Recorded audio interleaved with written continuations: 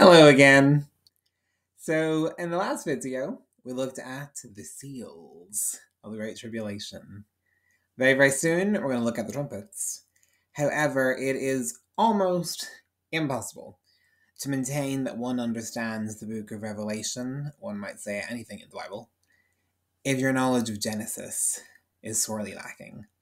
So today we're going to have an exploration into one very particular kind of creature that was running around in the early chapters of the Bible's first book, and that is very, very important to study before we actually have an in-depth look at the trumpets. Otherwise, the trumpets will make no sense whatsoever. So today we're going to have a look at the second heavenly rebellion. The second time that heaven told the Lord to go stuff himself. Once upon a time, there was a particular noble angel. The Bible gives him different names. The most common one is the Assyrian. He decided to sleep with human women, and he created the first generation of hybrids, known as the Nephilim. This guy was the demonic king over the pre-flood world, also known as the antediluvian earth. To find out about him, have a look at Ezekiel 31. Verse 2, 7, and 9 talk about how beautiful he was, how majestic and how powerful. I mean, with Satan totally and utterly given over to the darkness by this stage, this guy was probably angel number one. Ezekiel 31, verses 3, 8, and 9 actually say that this angel could even be found in the Garden of Eden. Now, it might say Lebanon, but prophetically, Lebanon is Eden. You could cross-reference Isaiah 2, 12 to 13, or Psalm 29, 1 to 7. So this angel didn't fall in the first heavenly rebellion, when Lucifer convinced an array of heavenly beings to side with him in an attempt to overthrow the man that was coming. Then verses 3 to 9 show that this angel was a leader angel, maybe even one of the archangels, maybe even a chief prince, who knows. And other angels were under him. As you read through it, you'll see lots of references to trees, but trees just represent leaders. Think of in Daniel 4, 2 to 22, the big tree is Nebuchadnezzar's Babylon. Or when one of Gideon's sons decided to declare himself the king of Shechem, and he killed 69 of his brothers and one escaped. The one who escaped to give a prophecy of trees regarding leaders. But because he was so strong and so large and so powerful and so just full of the holiness and the glory that God had put in him, verse 10 tells us that he grew proud. He became conceited, arrogant, haughty, thought he was better than everybody else. And verse 6 says that there were wild creatures underneath this tree.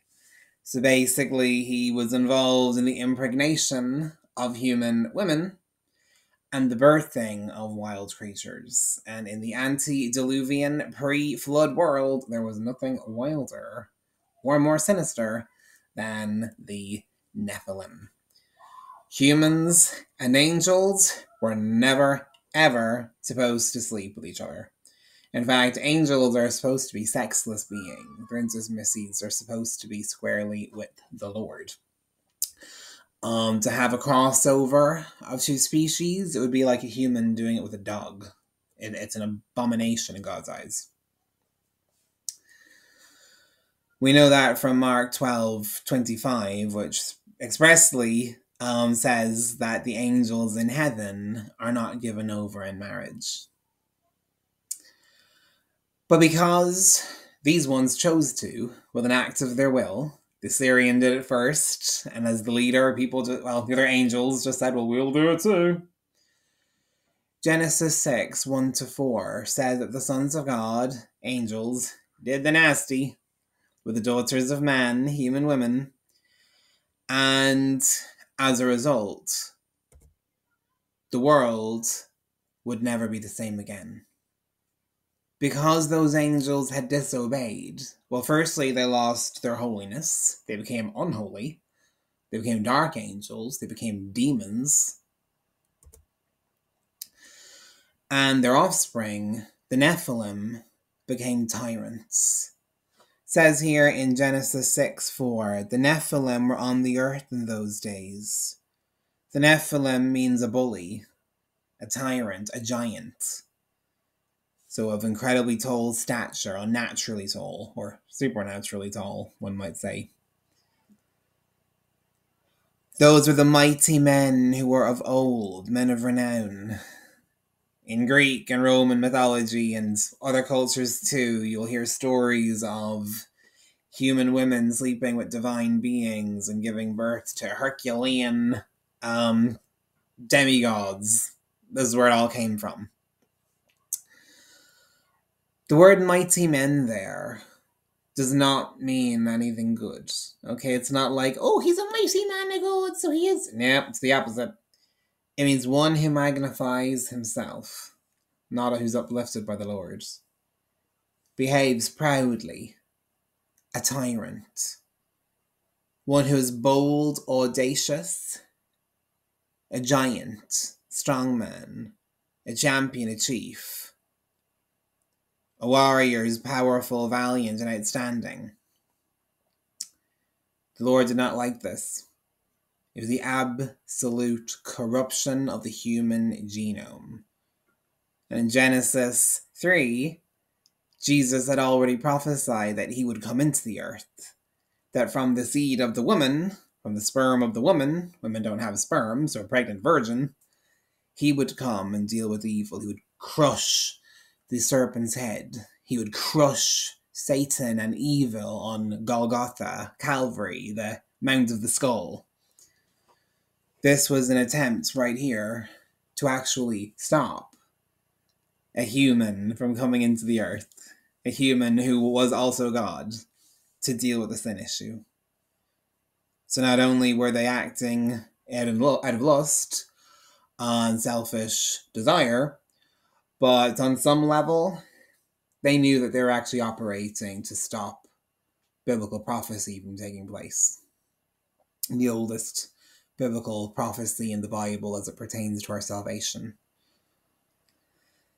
Then the Lord saw that the wickedness of mankind was great on the earth, and that every intent of the thoughts of their hearts was only evil continually. People say the world's bad today. You have no idea what bad looks like. And therefore the Lord regretted what he had done, and he decided to send a flood to wash them all away. But there was one man on the earth that God chose to maintain the human population through. And in Genesis 6:9 it says, this is the account of Noah, a righteous man, blameless among the people. Yes, he had faith and walked with his God. But blameless, the Hebrew word, means morally blameless, but also physically and biologically without blemish. Complete, full, perfect, sound, without spot, undefiled. Now let's compare that with Genesis 6:11. Now the earth was corrupt, meaning perverse, ruined, blemished, acted corruptly, sure enough, destroyed, fouled, polluted, stifled, wrecking, destruction, violated, with an emphasis on violated semen. You might think Hebrew actually has a word for that. Yeah. Spoiled, marred, decaying, wasted. Now the earth was corrupt in God's sight and was full of violence. What do you call a world where it's full of violence? A world war. So World War I did not start in 1914, people. That may have been World War II. The original World War, or World War Zero, if you want to call it that, actually took place back here, where these Nephilim were so abominably wicked and destructive that all they did was try to kill each other all the time, as well as any pure blood humans. To the point where Noah and his family were the only biologically pure people left. So at this point, you have Noah, his wife, and his sons. They're pure bloods, if you want to use a Harry Potter reference, which some of you might think is a bit controversial. But now his sons were adults, and they did have wives, but their wives probably looked human, but probably had a strain of Nephilim DNA, which we'll come back to in another video later on. And that has serious ramifications after the flood. So back to Ezekiel 31, verses 11 to 13. It refers to the Assyrian spirit being handed over to the destroyer, to the original deceiver, the OG king of darkness, to Satan, to punish, to torture, and to torment, until he was so utterly beaten and depleted. He was brought down in a humiliating, devastating, and irrevocable defeat. All the other wicked spirits mocked the Assyrian and trod on him. You can just imagine them walking over like, he's dead. They got a Manchester United football match. Who are the Red Devils, interestingly enough. Why would Satan punish another rebellious spirit, you might ask? Satan delights in calamity. He comes to steal, kill, and destroy, and I assure you, demons do not like each other. They are not friends. They hate each other too. They operate in fear and terror, and they are united in doing wickedness, but they don't actually love each other. So there will be times when they will take advantage of opportunities to steal someone's assignment or their crown or their position. They're not friends. The very same with the one world government, which we looked at recently. We've got 10 kings who are working underneath the Antichrist, but the 10 kind of become 7 because 3 kind of get crapped out because they don't like each other. It's a kingdom of clay and iron. It doesn't really mesh well. They hate Jesus. They're united in that, but they love each other. They love themselves more than they love each other. And demons have no love. They're cut off from it entirely. They do not love, they do not like, they do not forgive. There's no compassion in the kingdom of darkness. If you think it's a little bit strange still, the idea of someone being handed over to Satan for punishment, even one evil person to another, you can turn your attention to 1 Timothy 1, 18 to 20, and that will further substantiate what I just said. Okay, so with the great flood, the Garden of Eden was destroyed. The Lord sent a great flood for 40 days and 40 nights, and his thunder and his lightning lit up the sky.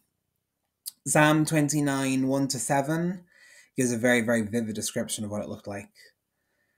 Ascribe to the Lord, you heavenly beings. Ascribe to the Lord glory and strength. Ascribe to the Lord the glory due his name. Worship the Lord in the splendor of his holiness. The voice of the Lord is over the waters. The glorious God thunders. The Lord thunders over the mighty waters. The voice of the Lord is powerful. The voice of the Lord is majestic. The voice of the Lord breaks the cedars. The Lord breaks in pieces the cedars of Lebanon, which again, prophetically, is Eden. He makes Lebanon, Eden, leap like a calf. So basically, we're talking about an earthquake here. Syrian, which is the Sidonian name for Hermon, which you see throughout the Old Testament, like a young wild ox. And the voice of the Lord strikes with flashes of lightning. Even in heaven, like we looked at recently, there is always thunder and lightning around the throne of God. That's just how powerful he is. The description continues on towards verse 11. The voice of the Lord strikes with flames of fire. Okay, we're not just talking about rain here. We're talking abject destruction. The voice of the Lord shakes the wilderness, earthquakes, incredible winds. The Lord shakes the wilderness of Kadesh. The voice of the Lord twists the oaks and strips the forests bare. And in his temple all cry glory. That's his temple in heaven, not the earth. That one hadn't been built yet. The Lord sits enthroned over the flood. The Lord is enthroned as king forever. Yep, you bet he is. The Lord gives his, 8 people, Noah, his wife, his 3 sons, and his daughters-in-law, strength. And the Lord blesses those very, very few people with peace on the ark. Were they sitting there breaking it? No, they weren't. They were fine. They were grand. So the point of the flood was, yes, to wash away the Nephilim, yes, to deal with the wicked, evil people who had just totally and utterly, with an act of their will, chosen to be complicit in the destruction of others and of themselves. Because the Lord is the Lord of the harvest. He believes in sowing and reaping, and if you sow death, that is what you reap. If you live by the sword, that is how you die. That is a fixed law. It always has been. But it wasn't only that. He also wanted to remove the seed of the Nephilim from the earth. Now, okay, granted, he had to keep Noah's daughters-in-law alive, and they were carriers of that gene, but without having brought the flood, even Noah and his family would probably have been massacred before much longer.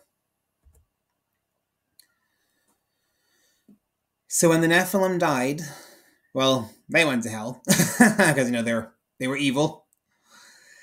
Ezekiel 31, 16-18 actually says that the Nephilim, the angel-human hybrids, the wild animal, the wild creatures, were killed and they were sent down to the pit. It's the same thing. The pit, hell, Gehenna, the valley of Hinnom, Hades, Sheol with its negative connotation. It's all hell. It's the same place.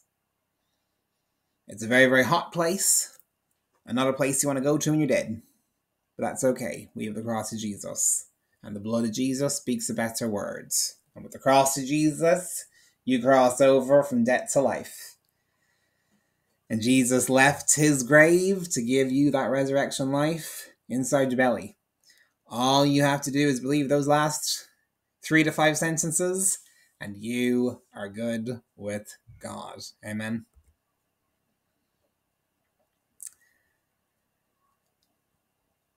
But although the Nephilim died and went to hell as created beings, some might say naturally, supernaturally, well, in the physical realm anyway, hell has a lower chamber, a lower realm, and it's called Tartarus, or the abyss, or the bottomless pit.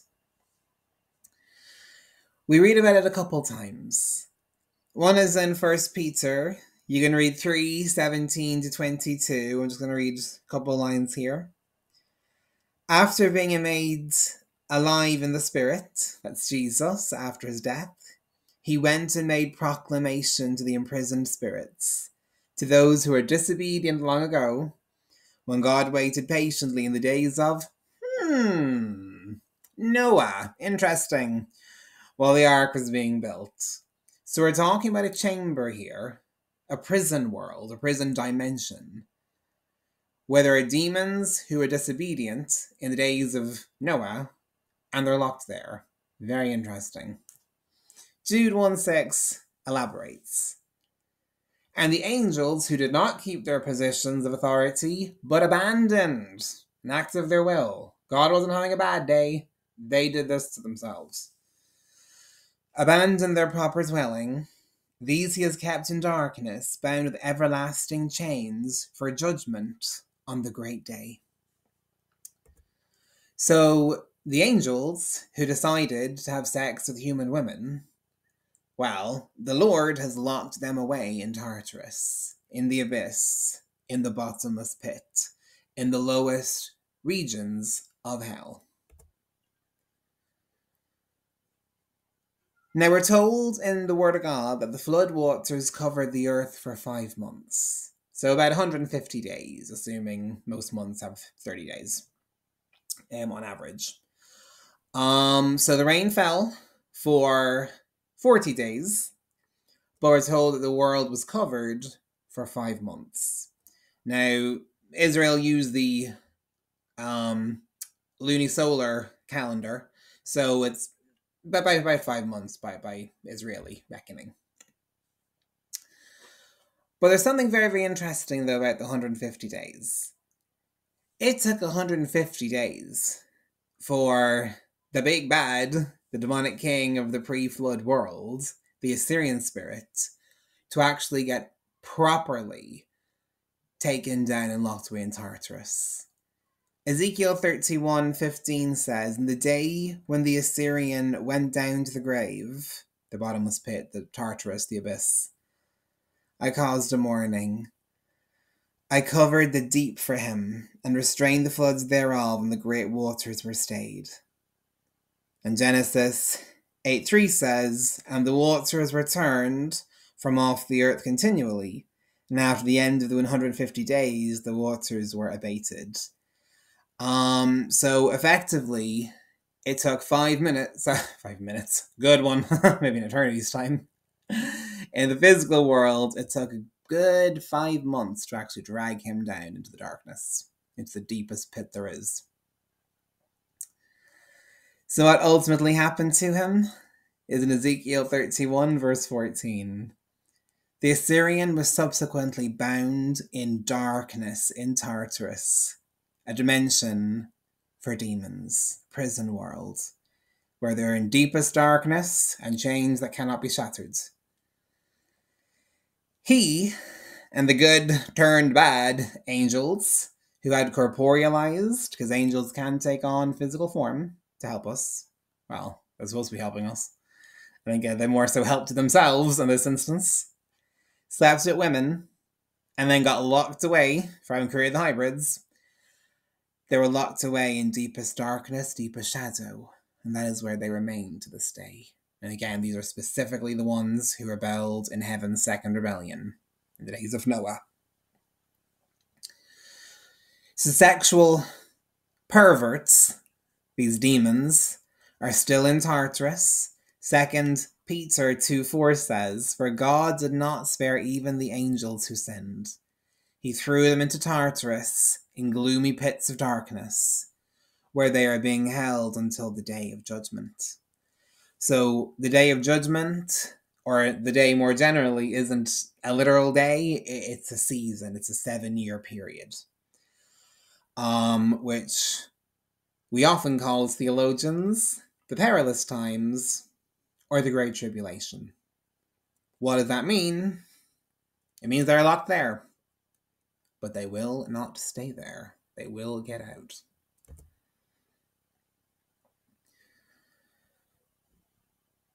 Matthew 24:37. Jesus speaks and he says, "For as for the days of Noah, so will it be on the earth when the Son of Man comes." Now this is not talking about the rapture. The Son of Man is a title Jesus only ever uses regarding his judgment, regarding coming as king in glory and power to deal with evil. And again, you can compare it to the beginning of the video at Genesis 6:1-5, that there were many humans on the earth. They slept with angels. They created the Nephilim. Every single thought they had was evil. They were violent. There was a world war taking place. So in the end times, in the Great Tribulation times, in the perilous times, you will have Nephilim on the earth again. Whether you have angels sleeping with humans, or you have humans corrupting science and sorcery. Well, a lot of science is corrupt and sorcery definitely is, but putting the two together and making an incredible cesspool of sin, you'll have a form of Nephilim running around in those days. A lot of people suspect they'll be androids, half human, half machine, and maybe with evil spirits indwelling them, because especially during COVID, with the vaccine in Scandinavia, there are even advertisements telling people, oh yeah, you're going to be superhuman if you get your vaccine chip or whatever. And also in the vision of the 5 empires, the feet, the toes, are made of clay, human, and iron, machine. Now, I was in the Vatican a few years ago. Some people might think, you're Christian, you can't go there. I love history, okay? I had to go there. I was in Rome. But while I was in a room called the Room of the Prophets, where there were paintings of Elijah and the likes up on the ceiling and on the walls, there's a freaky deaky one here called the Cumaean Sibyl. A Cumaean Sibyl is a false prophetess, possibly prophet. It's actually a transgender. If you look at the pictures, it is very, very hard to tell if that is a male or a female, which is intentional. And some of the paintings make it look like this man, woman, she-male has 5 fingers. In some cases, it looks like there are 6 fingers on each hand. So basically, it's supposed to be a transgender or a Nephilim, effectively. Now, the Cumaean Sibyl, I think most people recognize it actually was a woman, but be a woman who wanted to be perceived as a man. And the Cumaean Sibyl, though the Vatican recognized her as a legitimate prophet who deserves to be on the same level as the prophets of God, she was very definitely under the influence of a serpent spirit, a python spirit. So that's to say that the prophecies are not something you're supposed to agree with. But if you come into agreement with them, well, it's probably going to be for your own destruction. But they were not Holy Spirit given, we'll just say that. But here are some interesting things that brutish-looking lady came out with. Now, The Last Age by Cumae's Sibyl song has come and gone, and the majestic roll of circling centuries begins anew. Justice returns old Saturn's reign, and a new breed of men sent down from heaven.